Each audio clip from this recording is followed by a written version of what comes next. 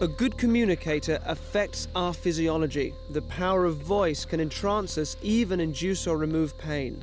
I came to the old operating theatre at London Bridge. You're all medical students? Yeah. Have you been here before? No. It is a remarkable place. This is where they used to perform amputation. Imagine yourself delirious with fear. There's no anaesthetic. Just hold you down, and hope that you'd just pass out before they'd finished. So I want to try something with all of you. And while it may be a bit disturbing, I can absolutely guarantee your safety. If you don't want to do this, that's absolutely fine, you can say so. But if you do, once you're in, you're in. And there's no going back, all right? Are you all happy to do this? Yeah? Yeah? No. You don't want to do it? No. Sure? Yeah. Absolutely fine. And make your way back out there.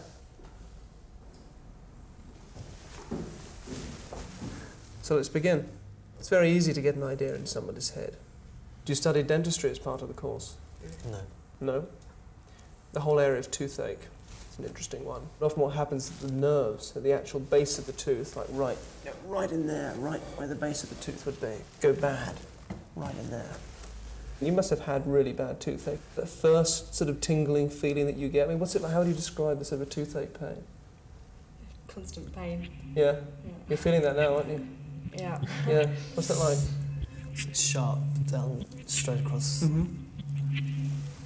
You're genuinely feeling that now? Genuinely feeling it, straight down. Sometimes it's the sort of thing that can spread. You're getting it in your gums, or is it in the teeth itself? Yeah, it's also everywhere. Yeah. It's down your jaw. Right down your jaw. And when it gets worse, and it gets worse, and then suddenly it's gone. And gone, and you don't feel anything at all. It's like it's anaesthetised. You feel nothing. Nothing at all. Like in the back of your hand there. It's like a blueness.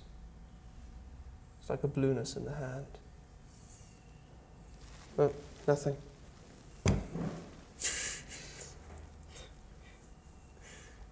Try pinching it. What's it like? Nothing. Clammy and just not responsive at all. Imagine you can probably feel your wrist, anyway, you can feel your arm. Yeah. You really not feel that? Seriously. Would you be happy to, you know, bash that or twist it really hard or stick something through it? Yeah. Would you be happy to stick a needle through it? Yeah. Would you be happy to do that now? If I gave you a needle? Yeah. Just to show us that really is dead. You'd be happy? Yeah. These are sterilised hypodermic needles.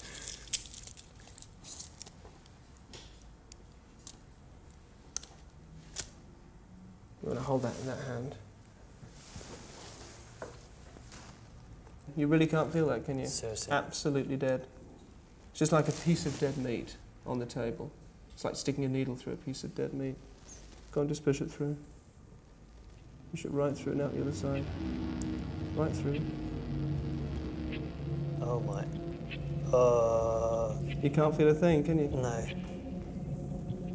How does it make you feel? Weird. That is weird. It's just a dead hand. Have you ever seen anything like that before? No. And you're not bleeding? You're completely happy with that? Completely happy with that.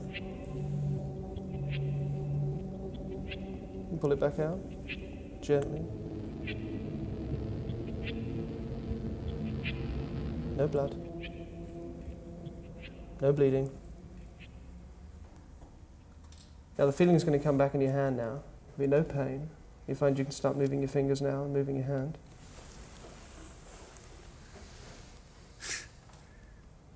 It's weird.